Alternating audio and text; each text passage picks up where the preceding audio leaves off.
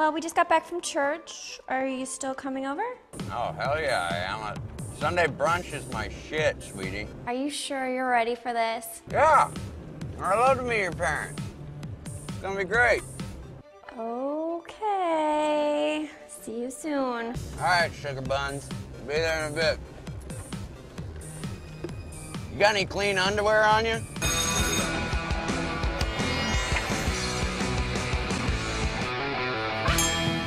Hey there, I'm Sara Underwood, and I'm here with a little lesson on what not to do when you meet a girl's parents. She may be wild at the bar and naughty in the sack, but in Daddy's house, she's a good girl. So here are some quick tips for making sure you handle things right when you meet her parents.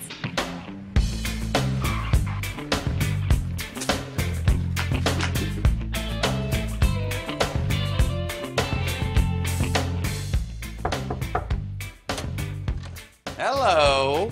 Yeah. Oh my God, no pants. Love those legs. Speaking of loving legs, hi Mama. Wow, I see where she gets them from. Oh my God. Don't treat her mom like one of her girlfriends. Your job is to be charming, but excessive flirting is tacky. Stick to a respectful handshake and polite conversation. This is not the time to try and be cute. Is that Dad back there? Hey, you mind if I call you Dad? I prefer Richard. All right, Dick. What's for brunch? So, tell us about yourself, William. Oh, well, I was sold to the circus as a young child after I accidentally killed my parents. Left the gas on. I didn't know, that it smelled like anything. And I come from a long line of polygamists, which I'm looking to get back into popularity, Hey, feisty, she's all over me. Keep your hands to yourself. This is her parents' house, and you need to keep things G-rated. For the duration of the visit, you need to think of her as your great Aunt Mildred. Save all the touchy-feely for some other time. I got a good one for you. What's the difference between Sarah Palin's mouth and her vagina? Lipstick. I think I'd go check on the quiche. All right. Don't forget your lipstick. Don't bring up controversial topics. You don't want to alienate her parents before you even get to know them. Keep the conversation light, focus on safe topics and stuff that'll help you guys get to know each other. The weather, your work, and general questions about their family are all great. Brunch is ready. I'm starving. William, would you like to say grace? I'm not really religious. Oh my God. It tastes like foot. Don't complain about the food.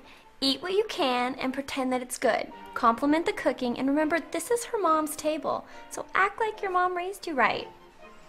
So, Will, what exactly is your line of work? Well, not much since last Wednesday I got my ass fired. So, just working on your daughter. Before that, I was big into making copies. Just copying whatever. My foot, my butt, penis. Gave her a copy of that. Don't undersell your career. The main way to show them that you're a serious guy is by talking about what you do and where you're going. If you're in telemarketing, tell them you're in sales.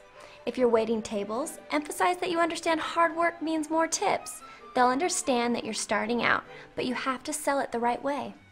Well, I would love to stay and rock some categories, but Sarah and I need to hit the beach. There's a wet t-shirt contest I do not want to miss. No, Will, I think it's time for you to go. Sarah's going to stay here.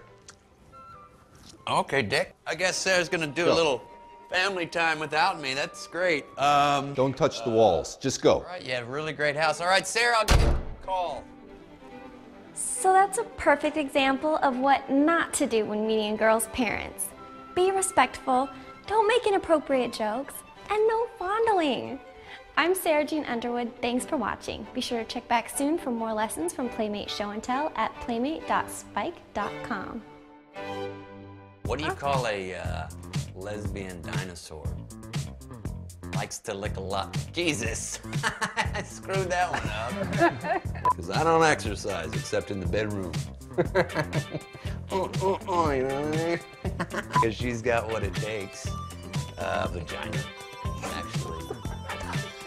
I also sell my body hair. I make toupees. You ever heard of those?